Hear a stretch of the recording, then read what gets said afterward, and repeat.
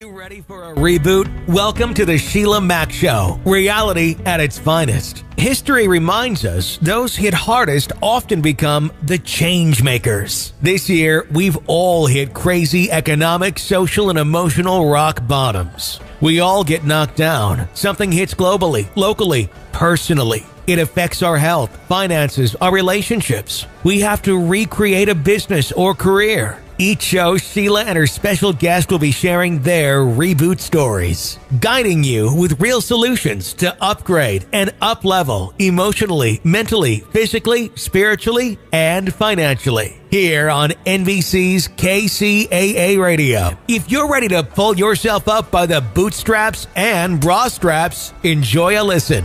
Here's Welcome to the Sheila Mac Show, reality at its finest. Here we have real people sharing real stories and actionable steps to help you reinvent, rebuild, and reboot your business and personal life on your terms. I'm your host, Sheila Mac, and today we have special guest, Lary Camp. Lary is somebody who has read Nobody Knows. They just want to think like they do.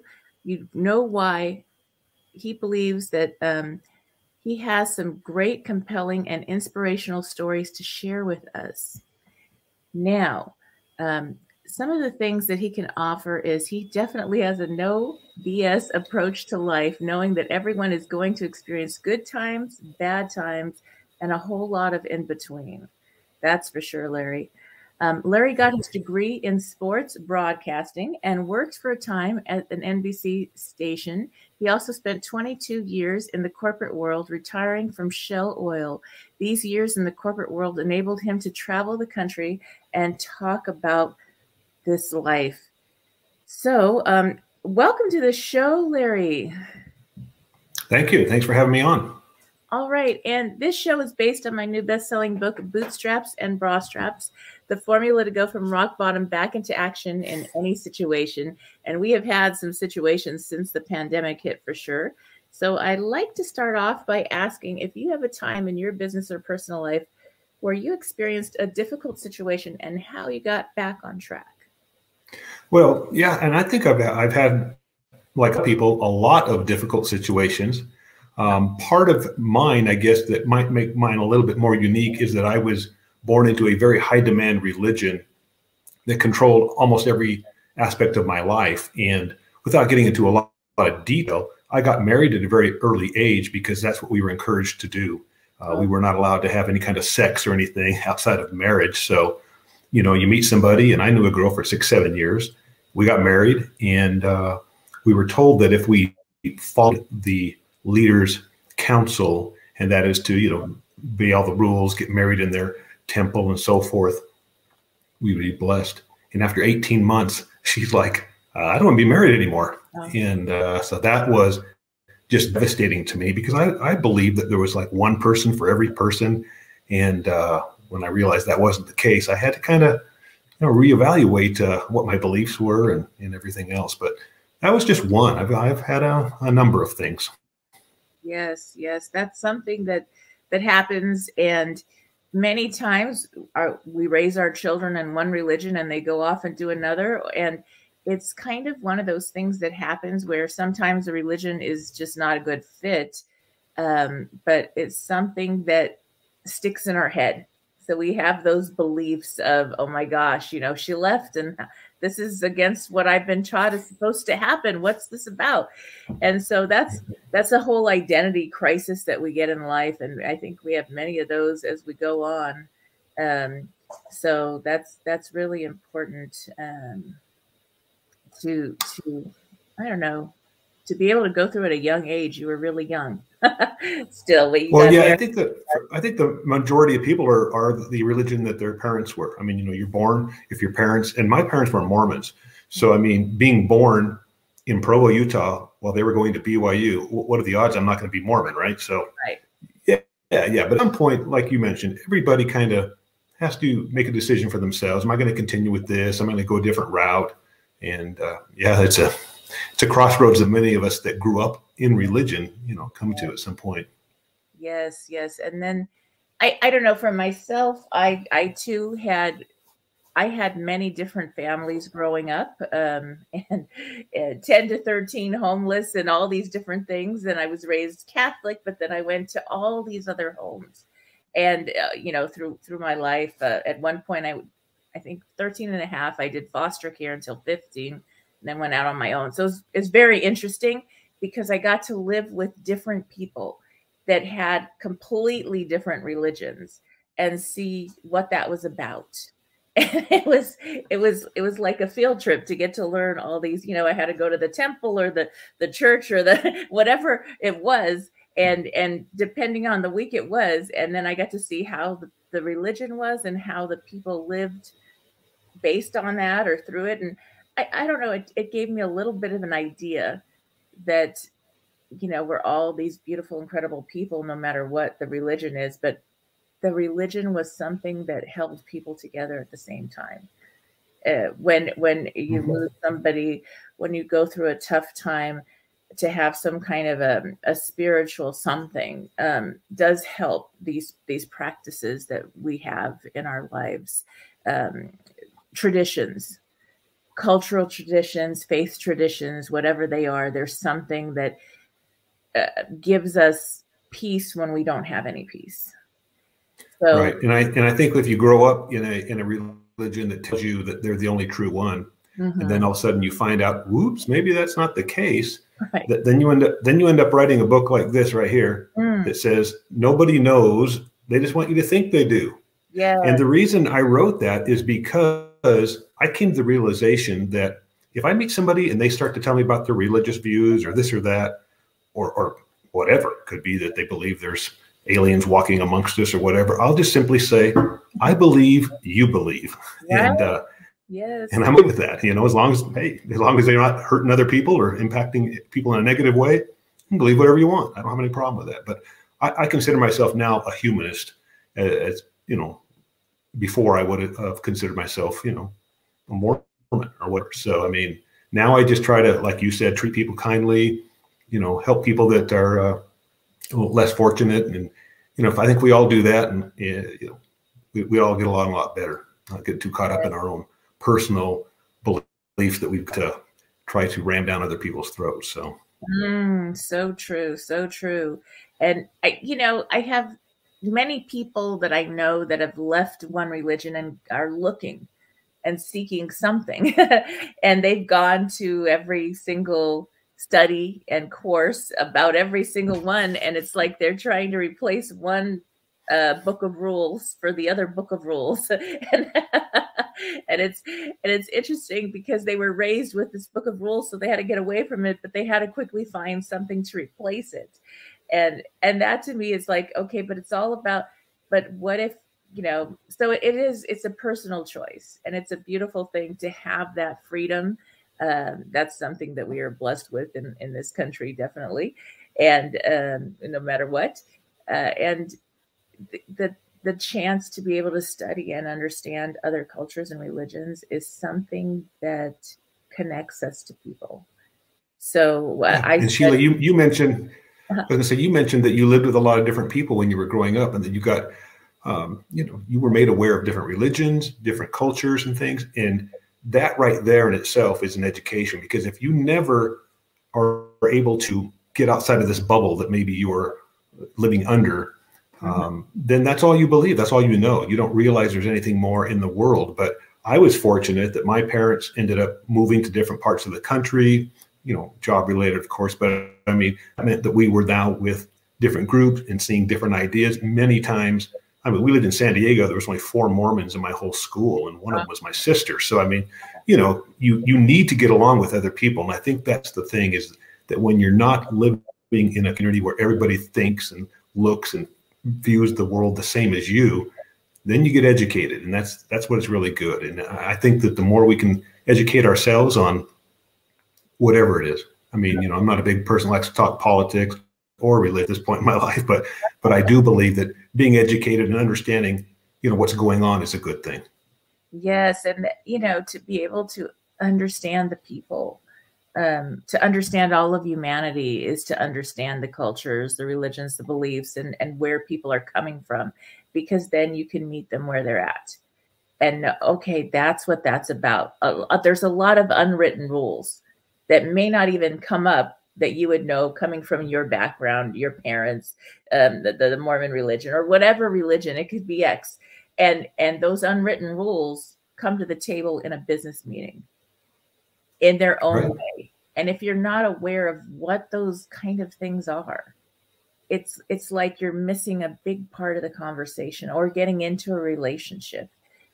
To have these conversations before getting into a committed relationship, because dating is great, but then if you have to like live together and you know, maybe have children together, whatever, build a life together, these conversations are so many unwritten rules that show up. And you have to and you have to be able to change and adapt. And I came up, you know, when I entered broadcasting in 1983, it was very rare to have females doing the news, or they were just kind of entering into that business, really, more behind the scenes and things like that. So 1983, you know, our newscaster was male, the weatherman was male, I was doing sports. Now this was a small station in Farmington, New Mexico. So, but I think it's also gave you a glimpse to what was going on even in the larger cities at that time. Now, when you turn news, like just this morning, it was all female. There wasn't one male on the broadcast, and it just shows you that, you know, some people like I like the old days. No, you know what? I like where we are now in terms of, you know, women being treated more equally, being able to. I mean, they're still not equal, right? We know that there's still a pay difference between men and women, you know, but we're making great strides, and that's what I'm saying. So some people just kind of like to remember the glory days, or what they believe were the glory days, whereas I actually embrace, you know, the changes going on in the world. And I think that sometimes, you mentioned when we started this podcast at the very beginning, you know, what is something that's happened to you that kind of you had to kind of adapt or move on from, or, you know, another thing that happened 3 years ago was our 31-year-old son, Dusty, had a ruptured iliac artery and died in an hour.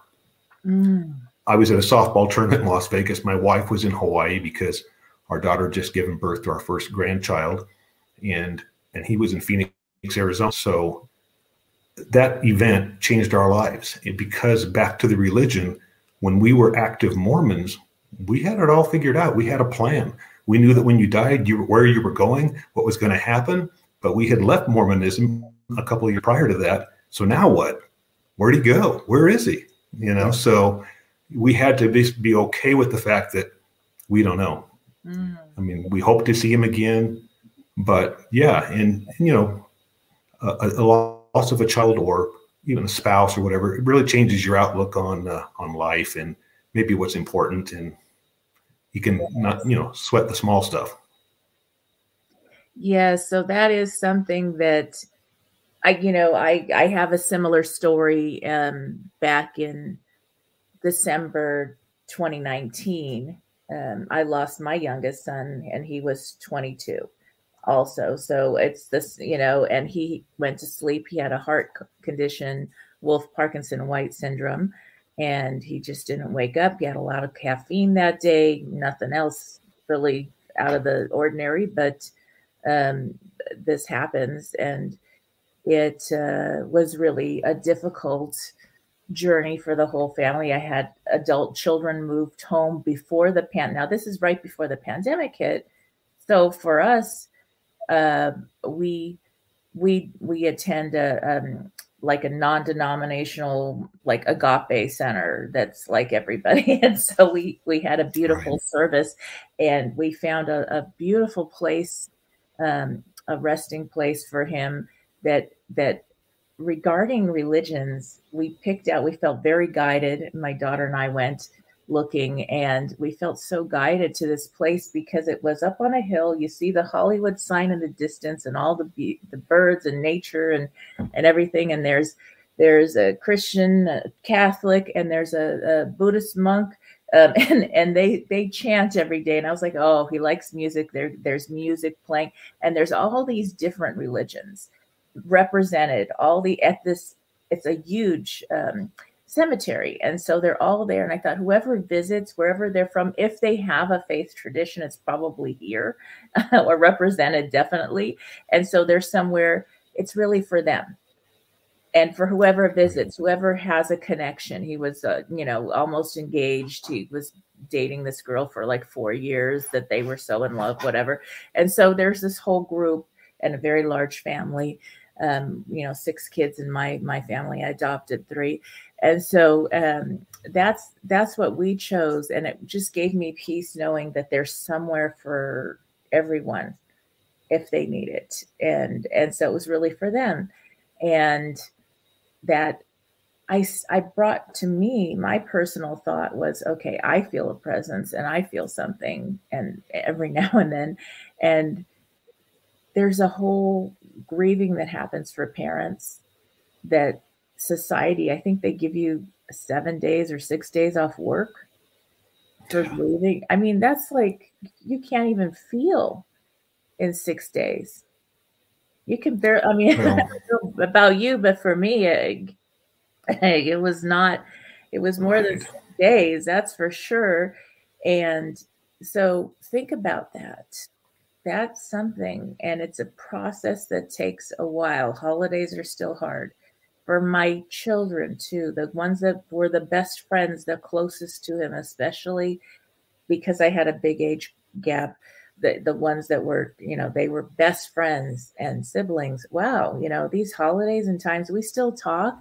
And there was a permission that we had, that we have permission to cry, to scream, to yell, to do whatever we need to do. Wake me up at 3 a.m. if you need to talk.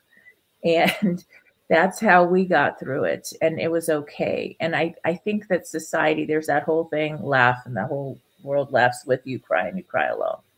And it's the truth. Right. But people don't know how to respond. What do you say? They don't know how do you feel? How can they even help? And, or maybe if we don't talk about it, it'll just go away and we don't have to feel your sadness. I'm not sure. You know, first, you know, sorry for your loss. It's a club that nobody wants to be a member of. That's for sure. Exactly. And there is no rules when it comes to grieving. I mean, you're right. The world, I mean, rightfully so. They move on with their lives and things. And then us that have experienced this loss, we'll never get over it. We think about these children every day. And you know, on the 1-month anniversary of my son's passing, I went and got a tattoo on my wrist. I don't know if you can see it or not, but it says Dusty there. But I got that and I put it so that the word is facing out. His name is facing out. So if I reach my hand out to somebody, they can see that. And so people will say, oh, you got a tattoo. What is that? And then I get to talk about my son. Yeah. So that's the whole reason for doing it. I believe that as long as we mention this name of our child, then that child is still relevant and that child is still part of our lives. And so, yeah, exactly. And just you talking about your son and me talking about my son today, we're remembering them. And I think that's important. Yes. And yesterday, I actually had 2 different people had lost their children, an adult and a baby. And they called me because I shared my story and we talked. And so this is something that the communication is open. And they know it's a safe place to talk about. And then they wouldn't call some other people. And maybe we don't even talk that much. But we had a parent-to-parent talk. And then it was like, okay, now these are the things we're going to do. You know, and that whole book that I wrote, my 2nd chapter is on grief, feel your feelings. And it goes through, if I had a best friend that just lost a child or a loved one, any loved one, it's kind of that point where you're in a fog. You're in a state of shock, and you need somebody. Sometimes you'd love to have somebody say, okay, let's get through these steps that what do you want? What's your choices on these steps to walk you through until you're back to being able to walk yourself and be able to go on a little bit. And it's going to take a long time.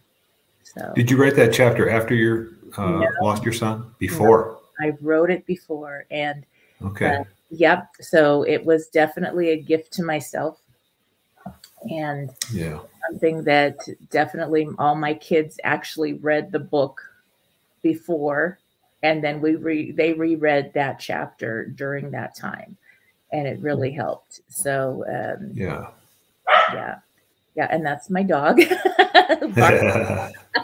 Yeah. Well, you know, I actually did a reissue of my book because my book came out just 6 months or maybe a year before my son passed. And what I did was, because these are print-on-demand books, it's pretty simple. I can go and write another chapter and just insert it into the book, and that's what I did. And it was therapeutic for me to write a chapter about losing a child and about talking about my son and about what happened.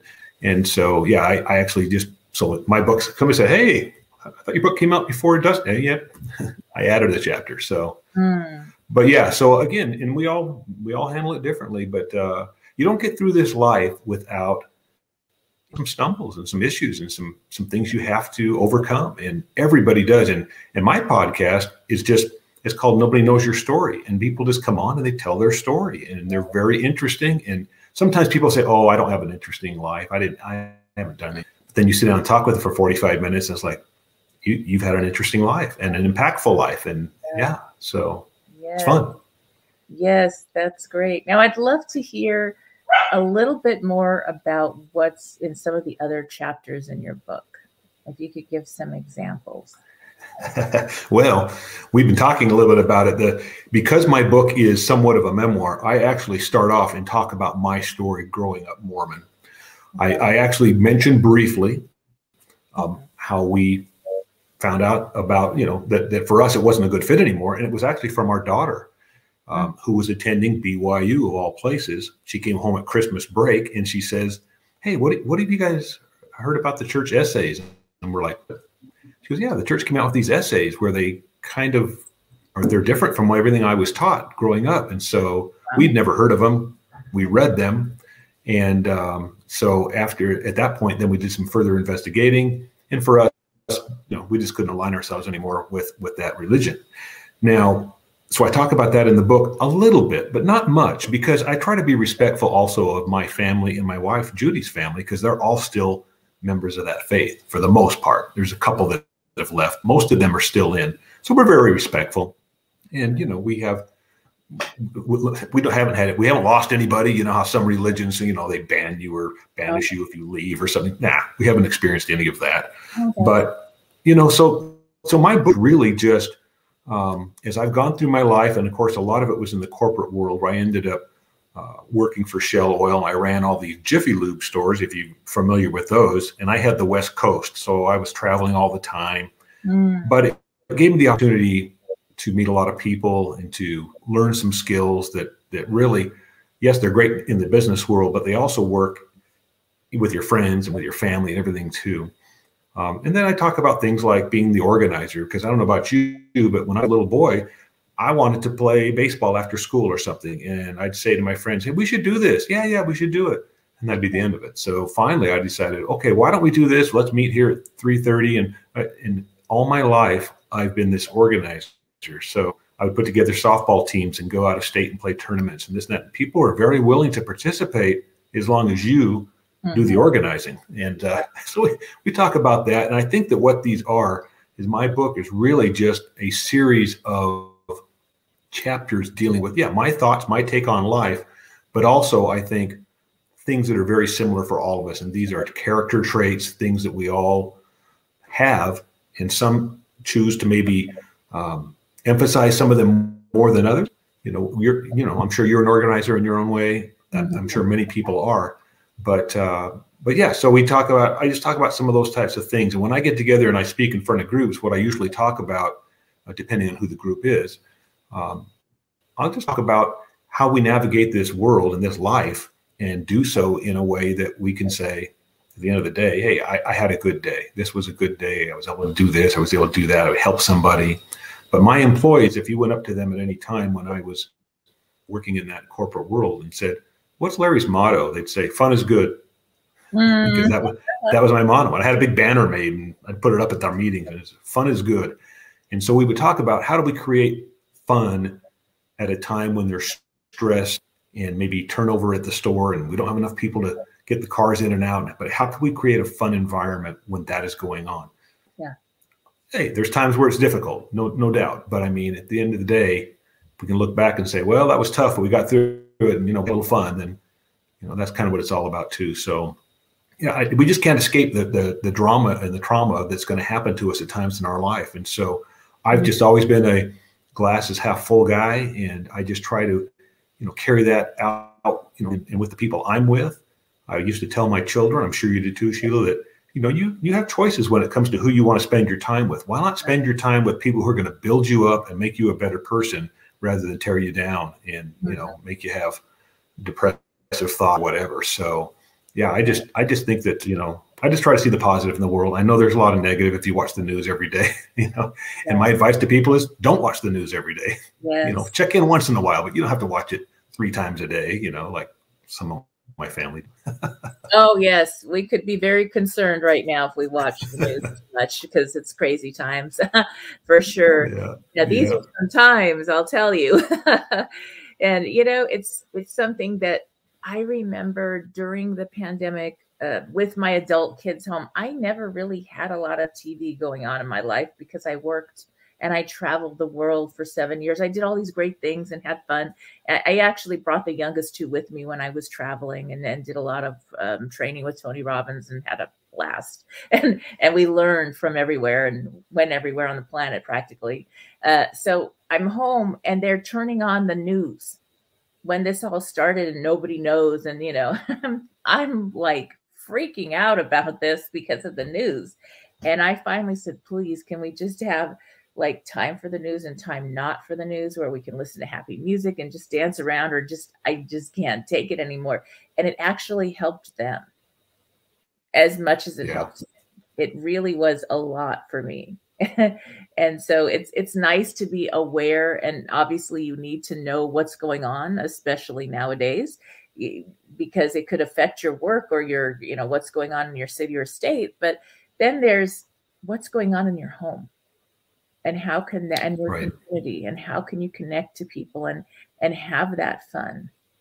So that's so important. And that fun thing, I think that's something I also brought into my life throughout the years that made all the difference. I remember being a very young girl. I had gift stores starting at 23 going forward, big 5,000 square foot stores. And I would have fun.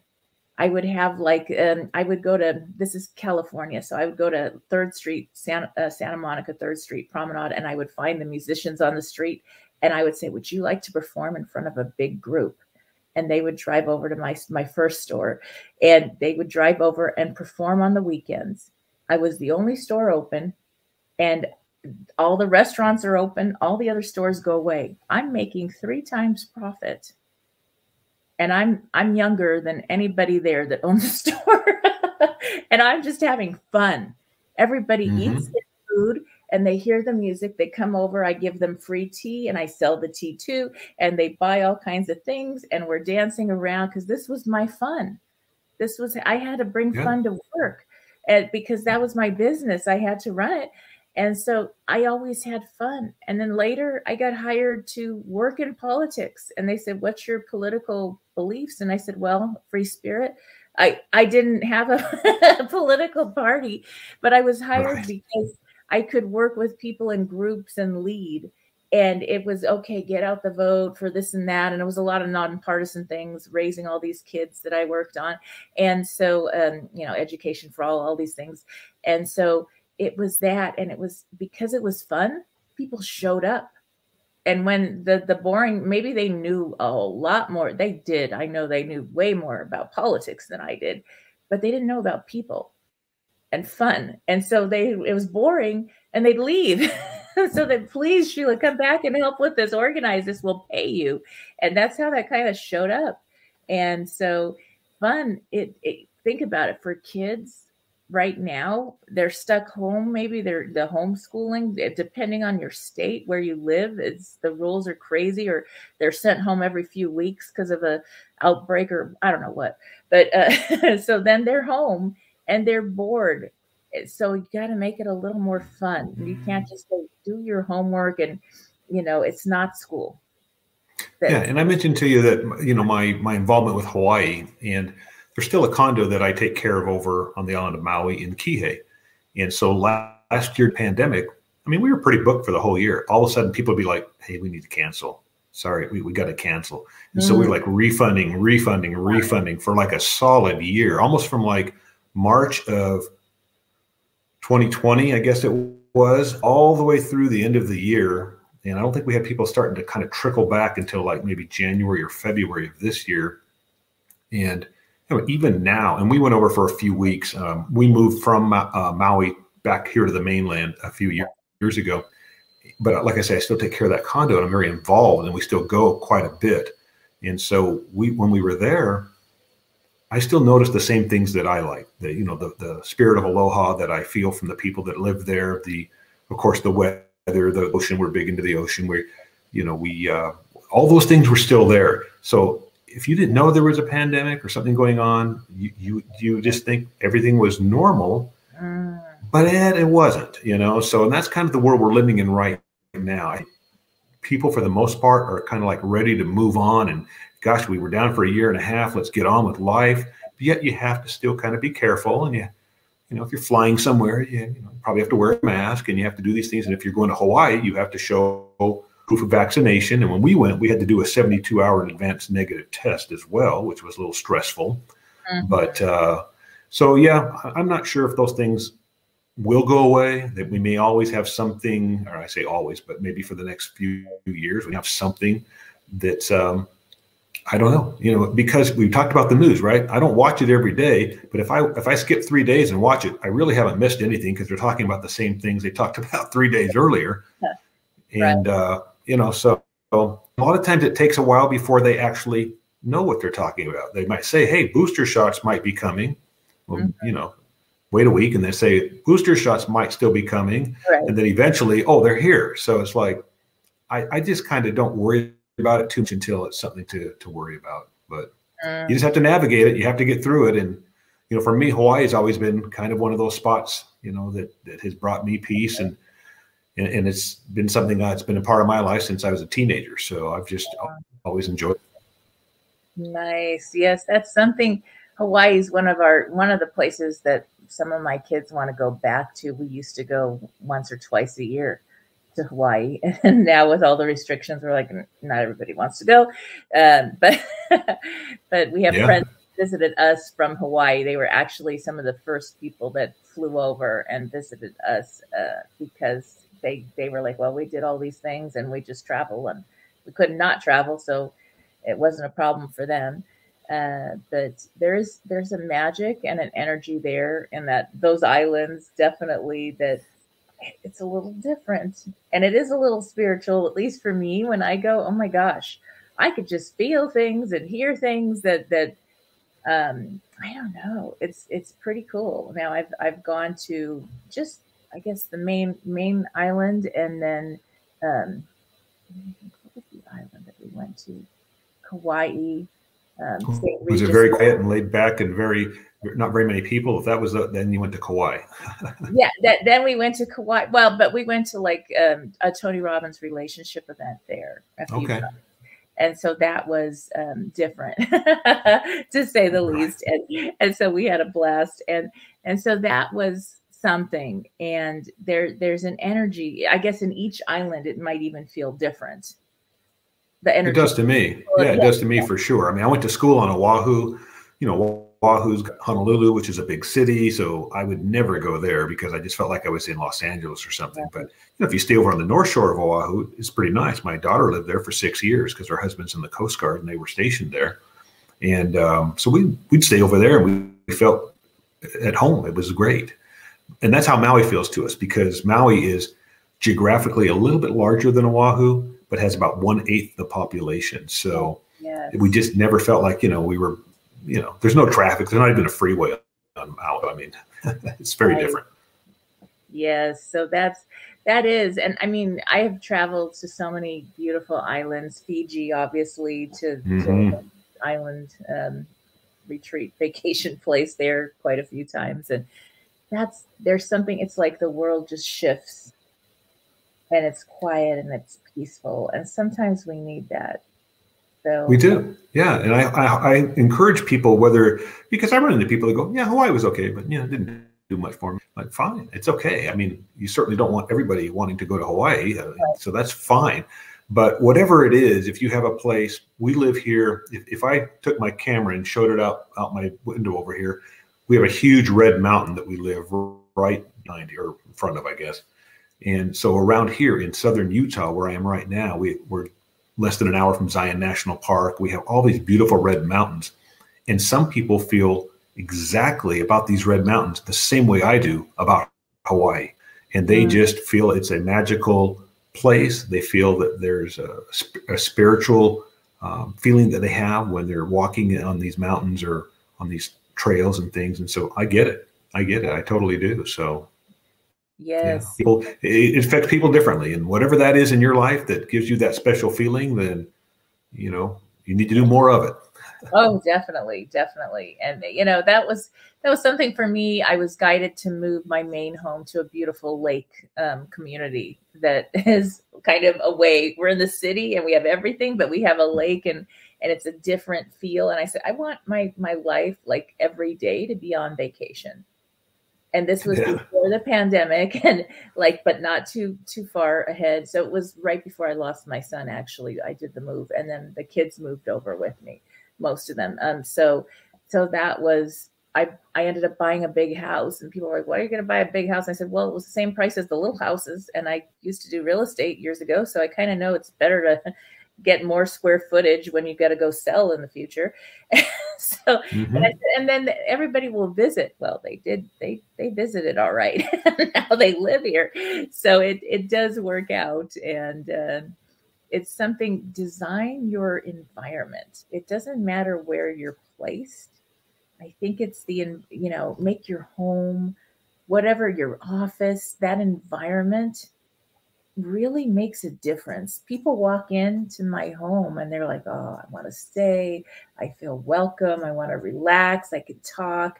It's a whole different feel. And it's not perfect. It's by far not perfect, but it's comfortable and it's safe. And that's what I wanted with my home. And there's the outdoors and all these beautiful things that you can go to the lake and take a boat ride. Everybody comes over, takes a boat ride with us, whatever. So that's what I wanted to design and live. And we have a choice, even when I lived in places that were not perfect. That was something that I created. So, I wrote this book. I bought this beautiful home after traveling 7 years. And after I did my travels, I was like, okay, I'm done. I need to have a home again. And because I rented homes out full time and just traveled full time. Literally, I saw everything on the bucket list. So I bought a home in Ventura, California. Day that I finished designing it and making it that beautiful, peaceful place was the night. I'm driving home from a long day at work. I just want to go home and rest. And we had the Ventura fire and I lost everything. Oh, wow. And I was like, oh, wow, I have to put this. I mean, the other car, everything was gone. Cat was gone, which was probably the hardest.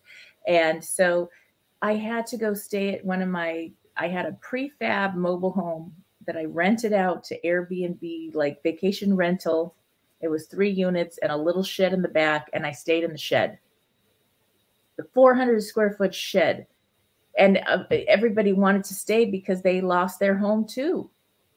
And this was it was the most interesting thing because it was a 5-star vacation. People had their honeymoon in my vacation mobile home. With Canyon. And it's like, what are you talking about? It's like the energy that was created and the way it was designed, and it had this yoga deck and the view, and it was beautiful and peaceful, and people went there to get away from it all. I paid pennies for the place, so it's not about, it was a very humble place. And, I used some principles and got sent somewhere else and ended up in Beverly Hills and had a beautiful home there that is now rented out, and I'm at the lake. But that showed me that it doesn't matter how humble. I mean, I think I paid $35,000 for that little mobile home. And it was making me an income of $6,000 to $8,000 a month. and people were safe there. And when the fires hit, they had a home. And and it was like, and it cost very little. And so it was all about the feeling. Yeah, and that's a nice area. My cousins grew up in Oxnard, and I spent a lot of time there in my younger days. But you were talking about losing that home, and we talked about grief earlier. Yeah. It's very easy to associate grief with the loss of a loved one.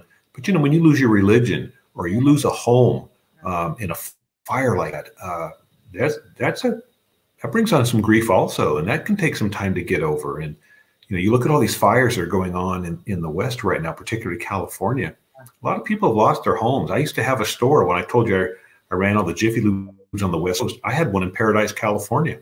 Yeah. And when they had that fire, the Camp Fire, I think it was 2 years ago, the whole town was wiped out basically. And so it was really interesting. And a lot of people, they grieved and they went through a real hard time. And I remember when I was there one day at that particular store in Paradise, talking with this guy, and I thought, boy, he's familiar to me. Seems so familiar. And he was kind of quirky. He was wearing Birkenstocks and had on some shorts. And he's talking about taking his motorhome and driving to Vegas to show his art because he's too stressed to fly. He couldn't handle flying. And so he leaves, and he said he lived there in the area, and he left. And one of my employees goes, "You know who that was?" I go, "He seemed very familiar." He goes, "Well, that was Radar from MASH." Oh, and yeah. So I mean, Berghoff. Yeah, if you remember Gary. So I knew he was familiar to me, but sometimes when you see people out of in an unfamiliar situation, they just doesn't seem. Right. You don't know who they are, even though you kind of recognize them, But so I'm sure he lost his home too. Is what I'm saying. It was a rough time. So yeah, when you lost that house, I'm sure that was devastating in its own way. Right. It is. So in life, that's something that we have those up and downs. It's your book and my book, and it's the story of life. And it's something that we don't want the bad things. It's not like we say, okay, let's have a pandemic. It's not something we willed. But these things are just part of life. And one of the beautiful gifts I had as a young girl, when I was staying with grandparents about 4 or 5 years old, my grandmother would get with all these other women in grandmother age. So they were in their 70s to 80s. And they came, this was LA, California. So they're from all over the world. And they just happened to live in the neighborhood. And they were friends. And they would have tea. And I like to be seen and not heard in the corner. And they would talk about their stories. And it was living history for me. And it was their adventures. And I thought, as this little 5-year-old kid, I thought, I'm going to have some grand adventures too. And I'm going to be okay like they are. I'm going to be good. And so those stories stuck with me. And those ladies, I actually, until they all passed away, I had them in my home. I had them for Thanksgiving and holiday meals. They were part of my family, and they got to share their stories with my children. And it really gave us a lot of strength. So the stories aren't new. We just are living them for the first time. Yeah. And we learn from others. We know that. I mean, when you were 5 years old hearing these stories, it gave you a desire to go out and do some of those things. Mm-hmm. And that's one of the things I ask people when they're on my podcast. Talk about your life. And if there's certain things that impacted you in your youth that, kind of sent you down a certain trajectory, then certainly you need to talk about that. And they do. And for me, I mean, I don't know. I always liked sports. I always liked music. My dad was big into music. Both my parents sang in the Mormon Tabernacle Choir, which, a lot of people have heard of, and that was kind of a big deal. So, I've been to over 200 concerts, and I've seen Jimmy Buffett 13 times. Now, so when you say fun is good, can you imagine having more fun than being at a Jimmy Buffett concert? So, but yeah, we're impacted, and we're little kids, and we're watching what the adults are doing. And certainly that's where we get a lot of the things embedded in our minds that we want to do. And I can tell you that's I got that initial desire to go to Hawaii is watching the match game with Gene Rayburn and seeing him give away trips to Hawaii. And I tell my grandma, I'm going to go there someday and I'm going to live there. Yes. See how beautiful that is. So parents listening in, they're watching. And if you can bring some elders, maybe it's not something you can do right now, but have them on a Zoom call, share the stories. Elders, they're going to love to share the stories with your kids. And those are the living history that's going to give us what we need to get through what we're going through right now to the other side. Yeah. Sure. Yeah, we can plant the seeds in these young minds in a good way to help them. Again, we talked earlier on about being the importance of education and getting educated and learning. And it's not all in books. A lot of times it's taking advantage of hearing the stories like you did of the people who have lived, before us and have traveled the road, so to speak, so that maybe we can avoid some of those same mistakes, those same pitfalls. So. Yes, it brings emotion. It brings a face and somebody you care about that went through a living history. It brings that, so that when I read those history books, I was like, oh, wow. Okay, it wasn't just numbers and something I had to memorize for the teacher. It had people and faces and emotion. And that, I think, is what's kind of missing. All those important parts. Everybody affected on every side of whatever happened in all these different stories of our history. And so when you bring that in, then it's interesting. The kids want to learn.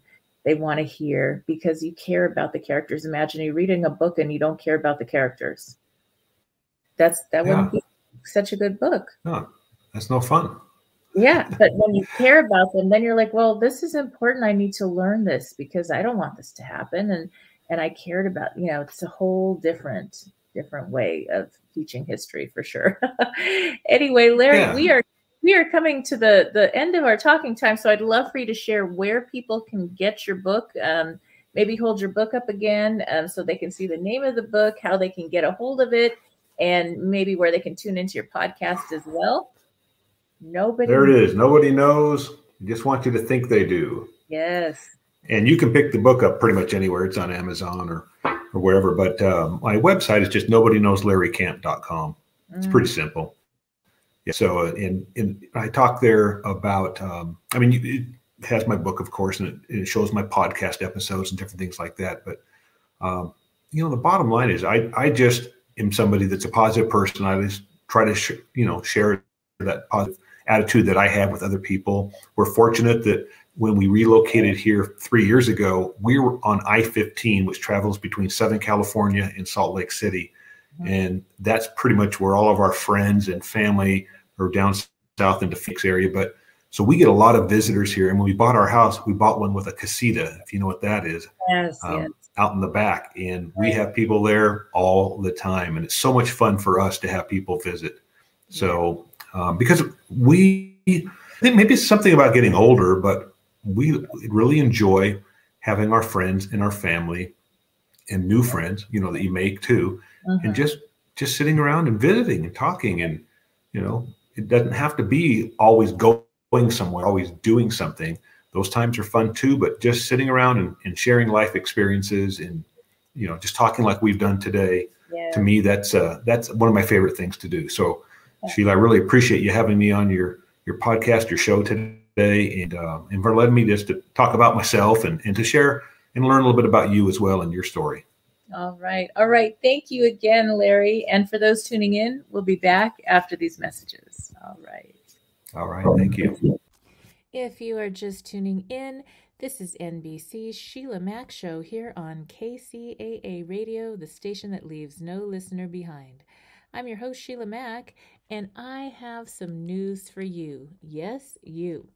I'm celebrating my 3rd year now on the station and will be expanding the show to a global network as well. You may now find the Sheila Mac show on all major podcasting channels, and if you have not subscribed to my YouTube channel, all the episodes are now available for viewing there as well. And I'm asking you for a quick favor.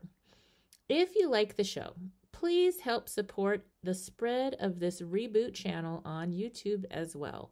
My goal is to help as many people as possible through our interesting times to rebuild, reinvent, and reboot your business and personal life. I also wanted to share a little bit more about how I got here. what I do now, and how designing a business career and life on your terms is more than possible at any age or stage in life. I am an enterprisingly forward-thinking consultant, show host, and best-selling author. But how did I get here? Well, I began my career as an entrepreneur and property investment strategist back when I was 23 years young, when I boldly quit my government job with NASA JPL to open my first of 5 large gift stores while also starting to invest in property. I got to work with some of the world's most loved companies, such as negotiations on leases with Warner Brothers and winning trips to London as the top-selling Crabtree and Evelyn provider in the U.S. for multiple years. My stores were built on heart as I gave back to the community I came from. So now, some of you know this and some of you don't know this, but as a young girl with parents who were not well enough to care for me, I was homeless at age 10, then in foster care, where it was really hard to get a job while in the system. I finally emancipated at the age of 15 to start college early. While running my stores, I worked with a government program. Back then, it was called Job Training Partnership Act, making my stores an open source training site where close to 200 at-risk youth started their careers.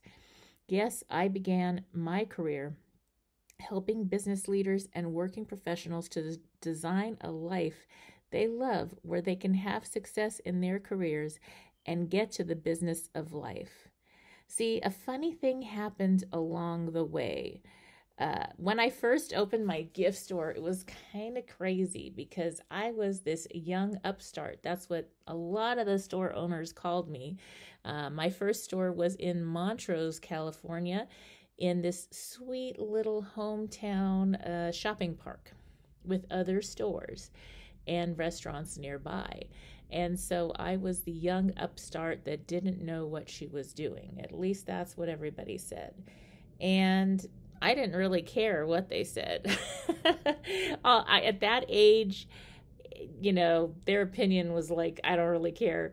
So that was probably a really good thing because I stayed focused on what I needed to do. And I had negotiated to lease out a 5,000 square foot gift store that needed a lot of work, and I got free rent and for about 6 months, and I had to start making the rent, which was $5,000 a month, which was a lot of money back then, $1 a square foot. And so I had to learn and relearn. I finally did hire quite soon in the game. I did hire a marketing expert, branding expert, I guess back then. And that lady really helped me to figure things out when I first started. And when you first start a business, especially when you're young, it was like I had no idea what to do, but I needed to learn because my rent was going to start coming due every month. And over that time, I started having more success. I did crazy things like stayed open until almost midnight every night, along with the restaurants who were very close to my store, while everybody else closed shop at about 5 or 6 p.m. So I was making more money from the start, and I just really, my store was to help my kids, and the products I sold was whatever the community wanted. I sold lots of things to people in the entertainment industry. I worked with cruise ships. I worked with many different people in the community. And later on, the store owners actually came to me and asked me if I would consult them and help them. I actually started buying my other buildings because I didn't like the idea of paying rent for years and years and years and not building equity. So I did get my real estate license through that and invested and bought my other 4 store buildings. And lots of the other store owners worked with me, paid me to consult and help them do what I was doing. And I didn't really even know it was called consulting. I just knew how to figure it out, I guess. And so that's how I started my career. And now I raised 6 children, all that, and now they're grown. And so I get to come to work every day and do what I naturally do best as an enterprising and forward-thinking business leader. Through my show, courses, and live events, I guide entrepreneurs and working professionals like you through the profitable steps of building a business, creation to expansion, marketing from planning to implementation, wealth preservation through strategic planning and, yes, real estate investing, and lifestyle design so that you can earn more while getting back to the business of living your best life. So I do invite you to tune in here to KCAA Radio, and also I would really appreciate it if you went to my YouTube channel, Sheila Mac Show, and gave a subscribe and a listen to some of your favorite shows. And I do have some other exciting things, including a free gift to thank you. So if you go to www.sheilamac.com, that's SHEILAMAC, SheilaMac.com, there you can get a free gift to get started on your reboot this year. And now, back to the show. Okay, thank you guys. Bye-bye. All right, if you're just tuning in, this is NBC Sheila Mac Show here on KCAA Radio, the station that leaves no listener behind. And we are also streaming to YouTube at Sheila Mac Show and all major podcasting channels. And we'll be visiting some other special shows. I have switched to all natural beauty. So if you'd like to learn more, go to SheilaMac.com and click on Natural Beauty to learn about Beauty Counter. And that is something I'm now repping, but I also am only using the Beauty Counter all-natural products. It has made a huge difference in my complexion and is a wonderful way to just only have natural products on your body. You can also go to beautycounter.com/Sheila, SHEILA, Mac, MAC. But the easiest thing to do is just go to SheilaMac.com, SHEILAMAC.com, and then look for the Natural Beauty tab. You are tuning in to the Sheila Mac Show, where we answer real questions with real solutions to help you reboot your business and personal life. Now, I have reminded you about my new best-selling book, Bootstraps and Bra Straps, the formula to go from rock bottom back into action in any situation. And the core of that book is lifestyle design. So it's going through chapters of different things that happen in everybody's life to one extent or another. We talk about starting over, rebooting, get on back on track after losing a loved one, a divorce, our kids grow up, we are parenting our parents, and more, relationships, ups and downs, renegotiating relationships, business, career. And it all, every time you have a life shift, you have the opportunity to redesign your life. And so the main focus is every chapter will help you reboot through where you are. You go to the chapter that speaks to you during this time in your life, and then you go to the main focus of the book, which is lifestyle design and getting back on track. But this time, the difference is you get to live life on your terms. All right, so to learn more, go to SheilaMac.com. My name is spelled SHEILAMAC.com, and there I also have a free gift for you. Looking forward to seeing you there, and as always, I wish you life, love, laughter, and light.